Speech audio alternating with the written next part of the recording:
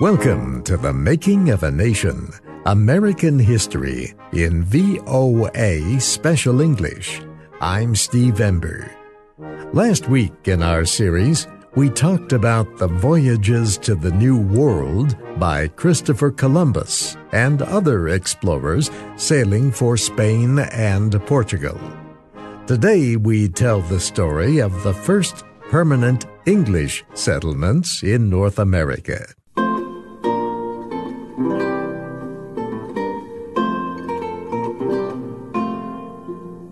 England was the first country to compete with Spain for claims in the New World. Queen Elizabeth I supported explorations as early as the 1570s.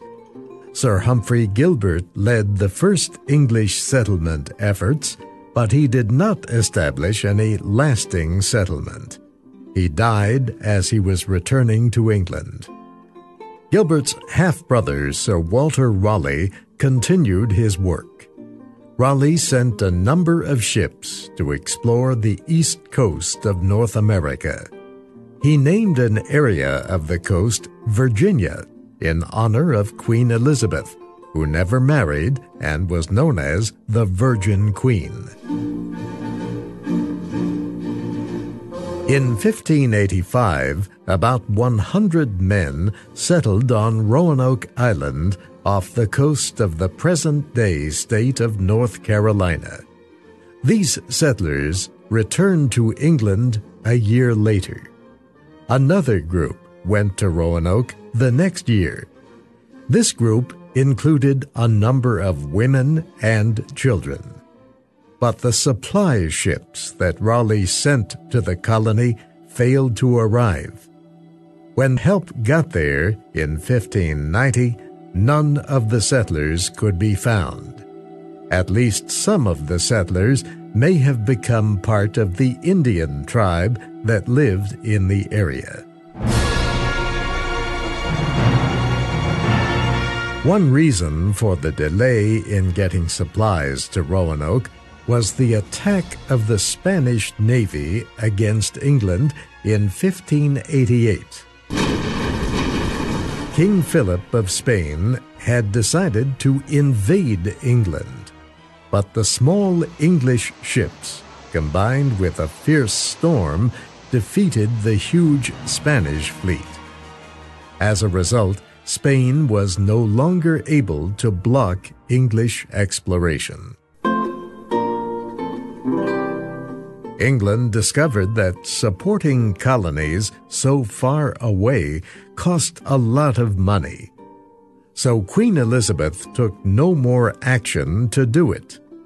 Not until after her death in 1603 did England begin serious efforts to start colonies in America.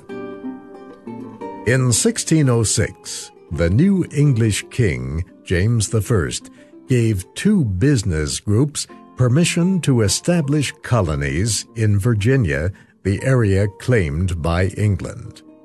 Companies were organized to carry out the move. The London Company sent 100 settlers to Virginia in 1606. The group landed there in May 1607 and founded Jamestown. It was the first permanent English colony in the New World. The colony seemed about to fail from the start. The settlers did not plant their crops in time, so they soon had no food. Their leaders lacked the farming and building skills needed to survive on the land. More than half the settlers died during the first winter. The businessmen controlling the colony from London knew nothing about living in such a wild place.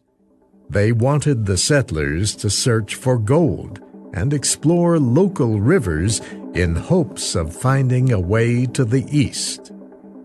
One settler knew this was wrong. His name was Captain John Smith. He helped the colonists build houses and grow food by learning from the local Indians. Still, the Jamestown settlers continued to die each year from disease, starvation, and Indian attacks. The London Company sent 6,000 settlers to Virginia between 1606 and 1622. More than 4,000 died during that time. Historians say that all the settlers surely would have died without the help of the local Powhatan Indians. The Indians gave the settlers food. They taught them how to live in the forest. And the Powhatan Indians showed the settlers how to plant new crops and how to clear the land for building. The settlers accepted the Indians' help. Then, however, the settlers took whatever else they wanted by force. In 1622, the local Indians attacked the settlers for interfering with Indian land. 340 settlers died. The colonists answered the attack by destroying the native tribes living along Virginia's coast.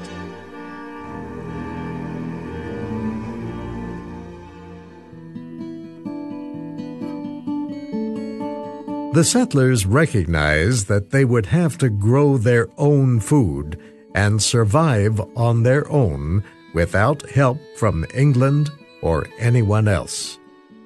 The Jamestown colony was clearly established by 1624.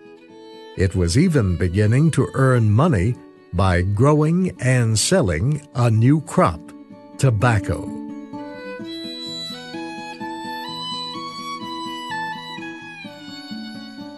The other early English settlements in North America were much to the north, in what is today the state of Massachusetts. The people who settled there left England for reasons different than those who settled in Jamestown. The Virginia settlers were looking for ways to earn money for English businesses. The settlers in Massachusetts were seeking religious freedom. King Henry VIII of England had separated from the Roman Catholic Church. His daughter, Queen Elizabeth, established the Protestant faith in England.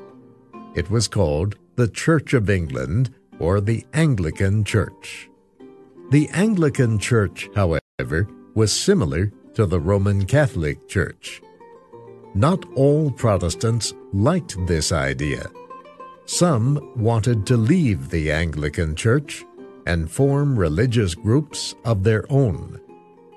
In 1606, members of one group in the town of Scrooby did separate from the Anglican Church. About 125 people left England for Holland. They found problems there too, so they decided to move again to the New World. These people were called pilgrims.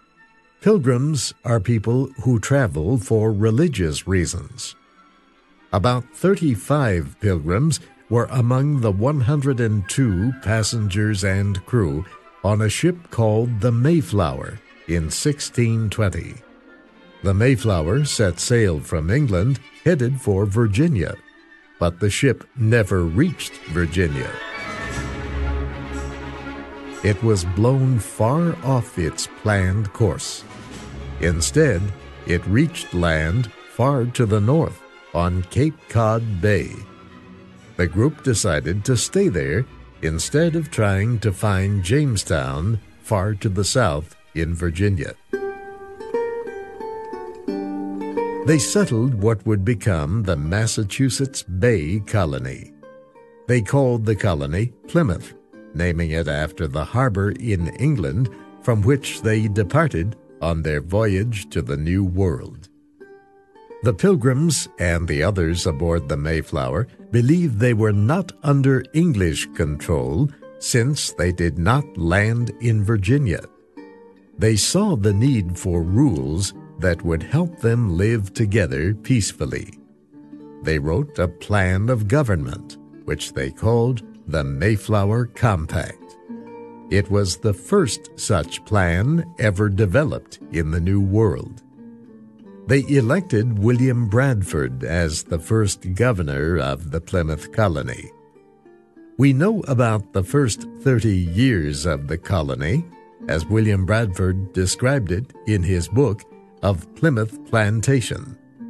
It is also sometimes referred to as William Bradford's Journal.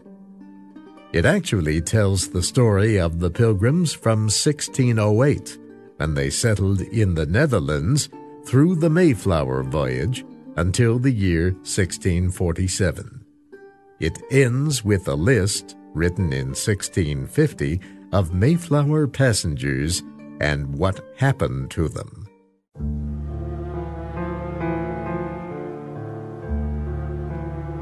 As happened in Jamestown, about half the settlers in Plymouth died during the first winter. The survivors were surprised to find an Indian who spoke English. His name was Squanto. He had been kidnapped by an English sea captain and had lived in England before returning to his people. The Pilgrims believed God had sent them Squanto. He made it possible for them to communicate with the native people. He showed them the best places to fish, what kind of crops to plant, and how to grow them. He provided them with all kinds of information they needed to survive. The settlers invited the Indians to a feast in the month of November to celebrate their successes and to thank Squanto for his help. Americans remember this feast when they celebrate the holiday of Thanksgiving Day in November. Other English settlers began arriving in the area now called New England. One large group was the Puritans. Like the Pilgrims, the Puritans disagreed with the Anglican Church, but they did not want to leave the church. The Puritans wanted to change it, to make it more holy in their view. Their desire for this change made them unwelcome in England. The first ship carrying Puritans left England for America in 1630. By the end of that summer, 1,000 Puritans had landed in the Northeast. Charles, the new English king, had given permission for them to settle in the Massachusetts Bay area. The Puritans began leaving England in large groups. Between 1630 and 1640, 20,000 sailed for New England. They risked their lives on the dangerous trip. They wanted to live among people who believed as they did. The Puritans and other Europeans, however, found a very different people already living in the New World. They were the Native Americans, or Indians, as Columbus called them, after thinking he had reached the East. That will be our story next week. You can find our series online with transcripts, MP3s, podcasts, and pictures at voaspecialenglish.com. You can also follow us on Facebook and Twitter at VOA Learning English. I'm Steve Ember, inviting you to join us again next week for The Making of a Nation, American History in VOA Special English.